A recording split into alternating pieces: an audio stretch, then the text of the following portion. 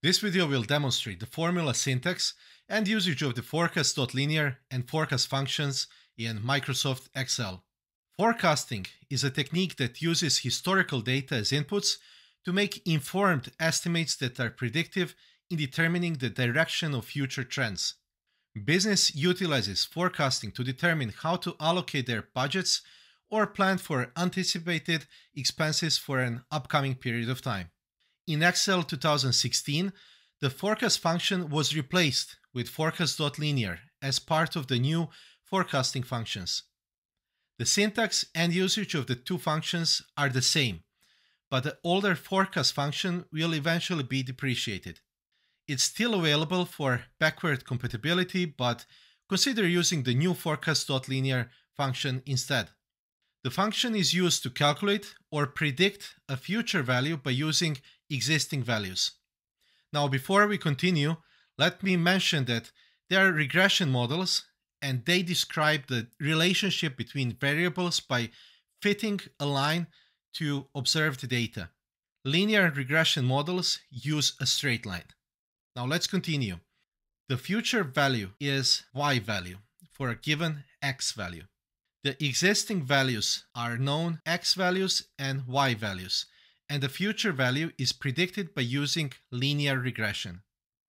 You can use these functions to predict future sales, inventory requirements, or consumer trends. The syntax is fairly simple.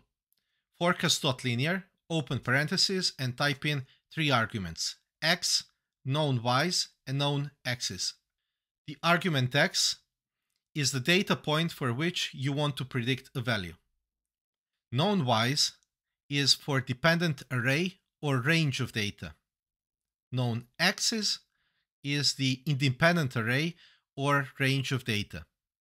If you're using the old forecast function, arguments and the syntax is exactly the same. Now, some remarks. If x is non-numerical, forecast or FORECAST.LINEAR will return the value error message.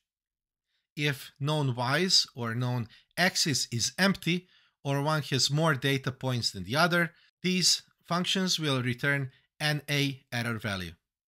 If the variance of known x's equals 0, these functions will return div error value. And now let's go over the example. Let's type in the formula.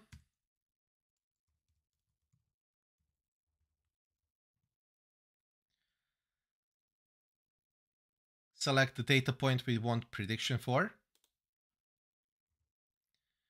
Select known y's. And select known x's. And press enter. So there you have it. This is how you do a linear forecast in Excel. I hope you liked this video. Don't forget to hit the subscribe button to support the channel, and I'll see you in the next one.